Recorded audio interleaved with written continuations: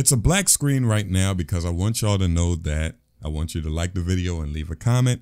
And I will be talking about nothing but spoilers. So if you never watched the show yet, don't watch yet. Just like the video and move on. All right. What's going on, everybody? Chilling. So I'm going to do a little breakdown and a thought video of what I thought about Game of Thrones Season 8. We all know that George R.R. Martin left the show after Season 4. Season 1 through 4 were like perfect. It was basically perfect to me because like the writing and the, you know, it's your baby, so you're on set and you want it perfect, right? 5 and 6, they still had source material, but George R.R. Martin wasn't on the set. Those girls, the Sand Snakes, were like terrible to me. I did not like them at all. I didn't like the High Sparrow. Those were my only two gripes for the first 6 seasons, like the Sand Snakes and the High Sparrow. Sorry, I got like a cold right now and allergies and all that.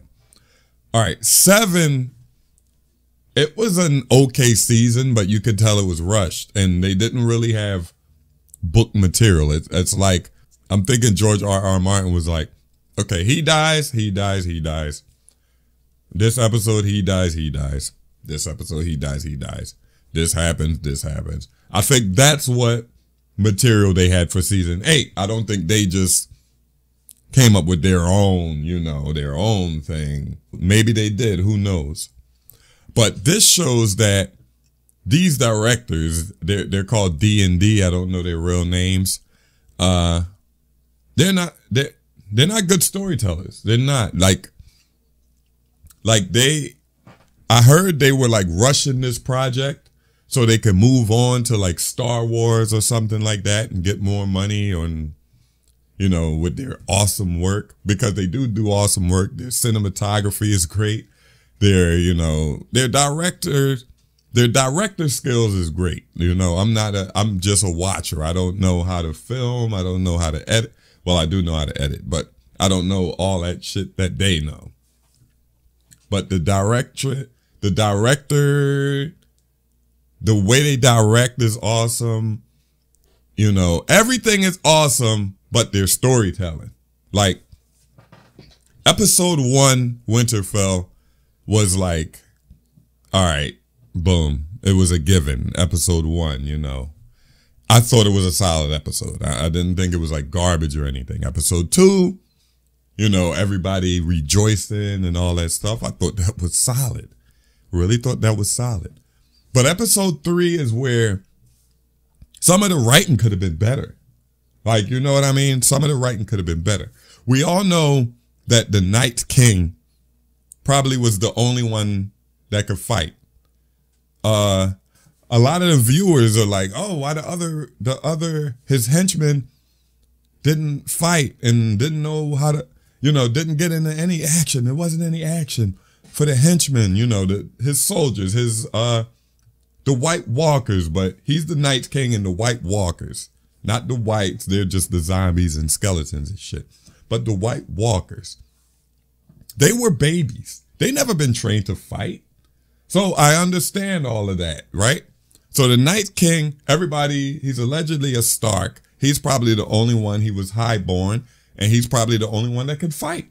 So the Night King dies super easy to Arya. I loved his death, to be honest. I loved that. But when it would have been too cliche for Jon to kill him, right?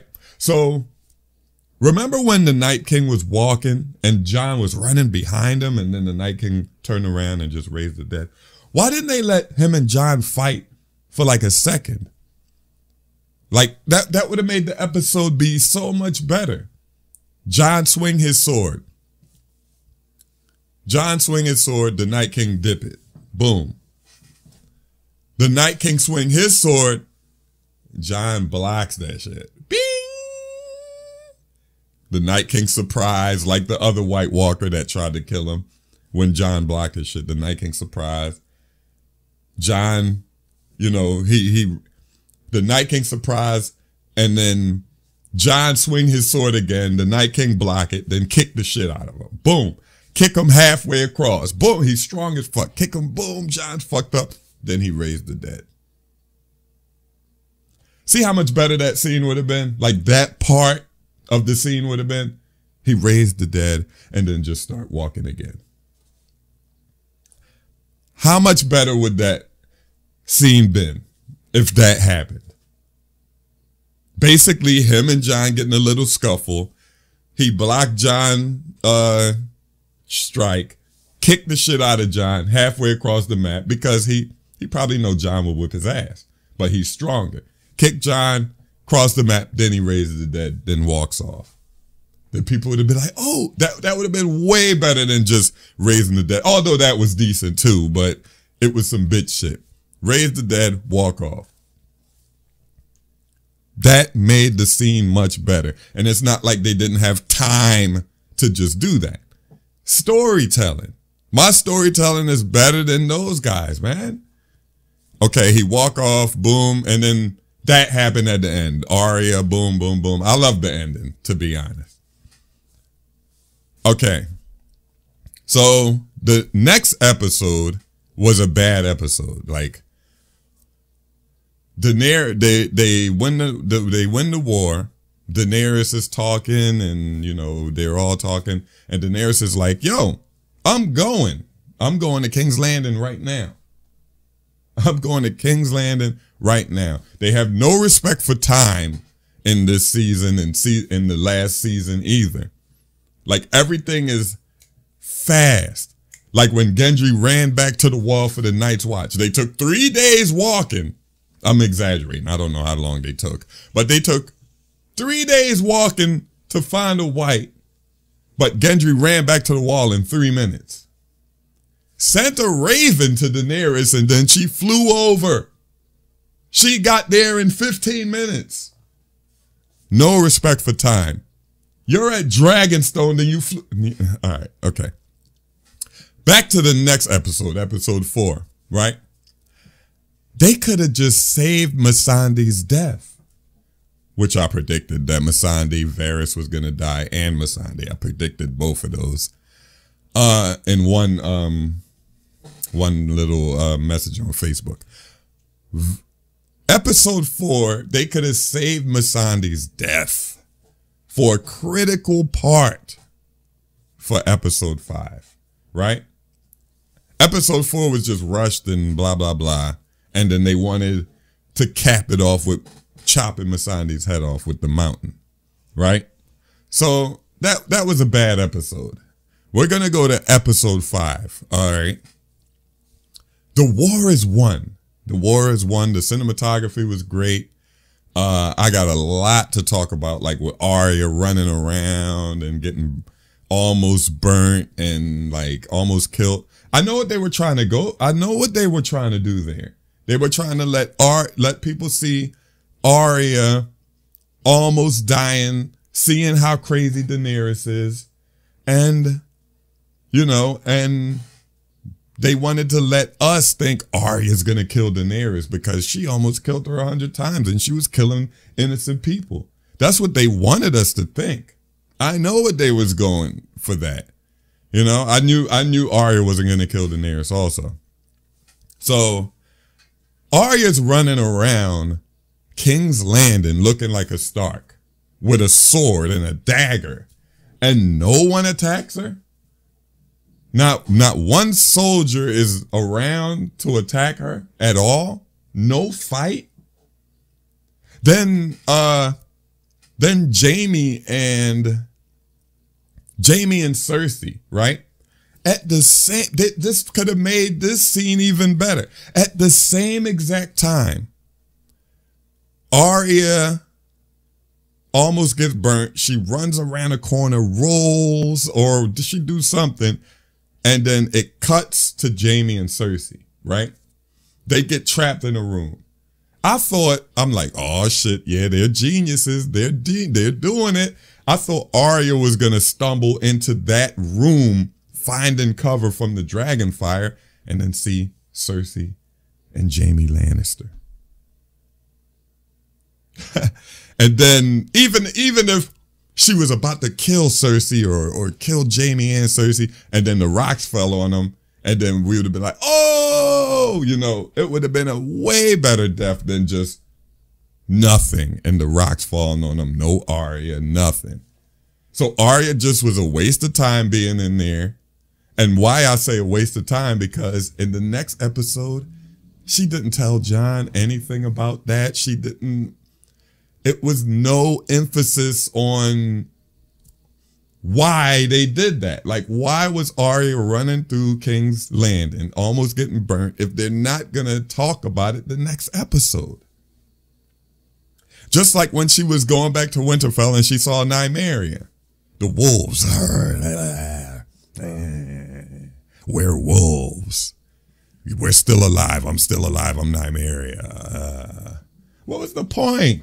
If they wasn't gonna show her, I'm like, oh, they're gonna bring back Nymeria and Ghost and all that to help with King's Landing. The wolves are coming back.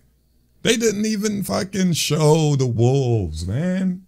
Nymeria didn't. What was the point of bringing Nymeria back? Oh, Nymeria, it's me, girl. This is season 7, not season 8. Well, if y'all watch Game of Thrones, y'all know what I'm talking about. Right?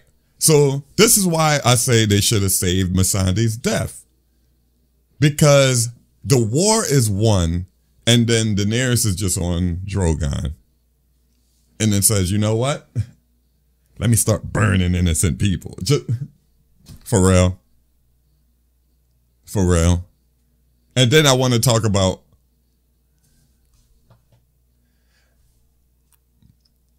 I don't know what just happened. I look at my recording, it looked like it was fucked up. But she just started burning innocent people for no reason, right? Why didn't they kill Missandei in that same episode so it could be fresh in her mind after they kill Missandei? That's when she goes crazy and kills everybody. That would make more sense, wouldn't it? Wouldn't that make more sense with the Mountain killing Nymeria? She's boom, boom, boom. She's fighting. She's killing the soldiers. Daenerys killing the soldiers and stuff. And then looks up and the Mountain got Nymeria. I mean, the Mountain got Nymeria. The Mountain got Missandei like, yo, we will kill her if you don't surrender, if y'all don't retreat. And then Daenerys like just looking, and then they just say, fuck it, and then kill Missandei. Then Daenerys says, you know what? I'm tearing everything up. Wouldn't that make more sense? Like how am I making these episodes better than the writers? Then Daenerys and Drogon, right? This is going back before that when Daenerys went to King's Landing the first time and Euron just shoots the dragons out of the sky. Boom, he's no-scoping them. He ain't even aiming. Boom, he killed one dragon. Boom, kill 2 shots into the other dragon. Not Viserys. It's Drogon, Viserys, and Rhaegar. Rhaegar. Yeah, you shoot 2 arrows in Rhaegar, right? So when the war comes, Drogon coming, he's telling a soldier to shoot. Shoot now! Like, why aren't you aiming at Drogon? If you're the best aimer in the world, you fucking... Such bad writing. And it's not George R.R. Martin's fault. It's these idiots. Them 2 dudes are terrible storytellers, right? Then Jaime Lannister, he turned over a new leaf just to go back to Cersei. Like, what? What? To die in rocks. Such waste of character. Such waste of character. We kind of knew Daenerys was going to be the Mad Queen, you know? We all knew Jon was going to be the king. He deserved that payoff. He'd been handed shit his whole life, right? He always told the truth. But that's end of episode 5, blah, blah, blah. She burnt everybody. Everybody dies. Goes to episode 6. She comes out like Hitler. Boom. She's crazy. Boom. Great acting. Great fucking acting by her. By Daenerys. I forgot her name. Great fucking actress. She was playing that role wide-eyed, looking in Jon's eyes, and yo, she's a beast at acting, man. She's a great actress. And she come out like Hitler, this and that. And Jon kills her, right? Jon kills her. This is the beginning. They could have saved this to like near the end, man. Because Jon could have killed her. Because we know Jon is this Ned Stark. Jon is basically Ned Stark. He never lies and this and that. But guess what? Ned Stark told one lie. And that's to save Jon Snow's life, Aegon Targaryen. He told that one big lie to change the world, basically. He wanted to save a Targaryen king, right? Jon Snow is Ned Stark, basically. He doesn't lie at all, right? He doesn't lie. So he kills Daenerys. Drogon goes crazy because he knows he's a Targaryen. He can't kill Jon. So he burns down the Iron Throne. Like, fuck that throne, basically. That was fucking awesome. It was a sad scene. He picks Daenerys up and flies away. Nobody knows what happened. Nobody knew what happened. I just made the ending of Game of Thrones perfect. Nobody knew what happened. What Jon does is he probably told him he killed Daenerys. Why not lie there, Jon? They put emphasis on him not lying when they had that meeting with Cersei. Remember season 7? They had the meeting with Cersei, Daenerys. Everybody came and then he was like, I can't. I bent the knee already. I can't tell a lie. And they're like, why didn't you lie? So this one time at the end, why didn't he lie and say, yo, Drogon just flew away with her, man. I don't know what. Drogon went crazy, man. I know they heard Drogon going crazy. I know they didn't see what happened. Drogon went crazy. He fucking flew off with Daenerys, man. Then all of it would have came out. He's Aegon Targaryen, the throne, the this and that. Then Jon would have been the king. Then everybody would have been like, oh shit. Then the smart people would have been like, oh shit, Jon never lied. He lied this one time, just like Ned Stark. And see how I, a regular guy, Jiveturkey, just made Game of Thrones ending better. And it's a lot that I missed, like the Jaime Lannister and what's his name fight, you know, and him. I killed Jaime Lannister. It just was some bad writing, bad dialogue in this season and last season. It seemed rushed. It seemed like they just wanted to go to their next project, which is Star Wars or whatever. This is what I'm hearing. Seemed like they just wanted to get that shit over with. George R.R. Martin's books will be way better than this shit. But that's it. Don't forget to like it, leave a comment, and see y'all later. I'm out. Peace.